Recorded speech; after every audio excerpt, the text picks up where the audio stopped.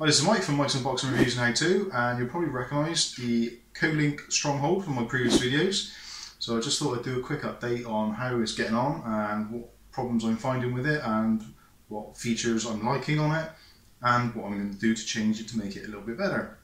So first of all is the case has been great actually. It's a fantastic case. For the money, I don't think you can genuinely get any better. When it's got the tempered glass side panel on, it really does look fantastic. No problems there whatsoever. The only things that at the moment I am looking at changing is, at the moment I've got the stock AMD fan on the Ryzen 2200G, and that fan, I think there's a fault with it. It sounds horrible. It sounds like one of the rifle bearings or whatever type of bearing is in there is slightly off, and it's just really noisy, and it tends to resonate through the entire chassis because of it being kind of like a one-piece deal. The noise just transfers all the way around, so we're definitely going to be resolving that by installing the Freezer 33. Now that is the original Arctic 33, but it's been modified slightly by me, and when I say modified I mean spray painted, so you'll see a little bit of that later on.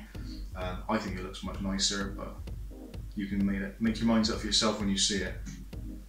So, and also another thing we're going to do is, at the moment we've got two fans up in the front, and because of where the headers are placed on the board and the wiring for those fans is a little bit weird, there's not really many places to pass the cable through. So what I'm considering doing is to try and balance up the airflow. I'm going to take one of these fans off and I'm going to stick it on this back area. So I've got one drawing in and one drawing out. So that should be pretty balanced airflow. The basement and the bottom contains the power supply. There's another fan in there, but that's essentially just drawing air in underneath and straight at the back. So I'm not really going to put that in the equation when it comes to balancing the airflow. Now, having balanced airflow in this case is probably going to be a good idea, because either too much pressure inside or too little pressure inside is going to pull dust in and get dust all over the glass and make it so I've got to clean it that much more often. So anyway, that's where we're at. Oh, actually, one other thing before I go on too far. Again, because the way the case is made to a certain price point, certain things have been left out of the equation, one of which being rubberized grommets for the hard drive. So if you're using a mechanical hard drive, unfortunately it's mounted directly to the chassis on kind of rails, but they're metal rails. So if you've got on a slightly older drive like I have, the resonance of the drive goes all the way through the chassis, and depending where you put it, can make quite a noise. So what I've done, using some packing foam, cut out some pieces roughly the same size as the hard drive, 3.5 inch.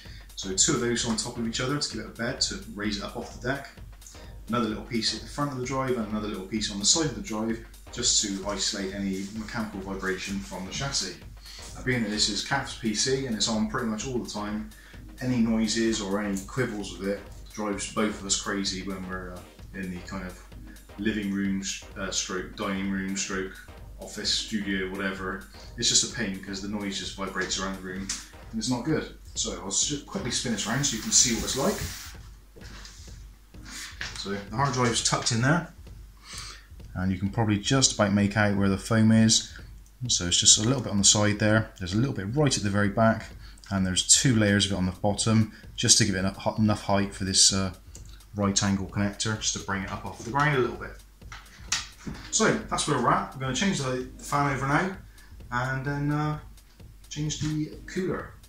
And then we'll see how quiet it is after. So, let's get on and do it.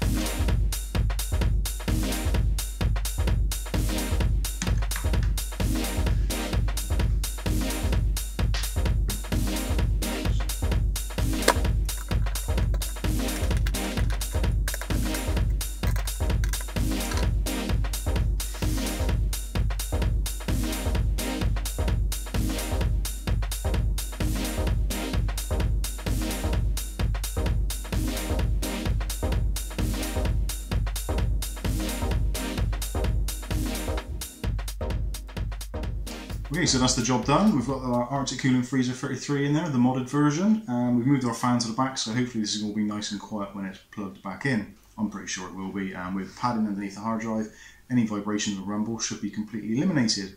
Now this video serves two purposes in fact. Firstly, it was an update of the Kolink Stronghold, which I find is to be a fantastic case, albeit with a few little quirks such as the hard drive mountings, but nothing you can't work around. The rest of the case, absolutely fantastic. And I keep on finding more and more things about it that I like. But the second part of this video actually is part of one of my upcoming videos, which is based on the Huawei P10 Lite, which you're currently watching this video being filmed on, which Kath is using. Was it a mistake to buy it? Well, I'm not going to answer that question now. I'll answer that question in the video. So make sure you click on the subscribe icon, click on the chime button. If you like this video, click on like. If you click on dislike, because you've disliked it, and if your comments are a little bit more, well, interested in that, then put it in the comment section and we will have a discussion about your comment. I've been Mike, this is Mike's Unboxing Reviews and How To. This has been the Kolink Stronghold, and that has been the P10 Lite. Thanks for watching.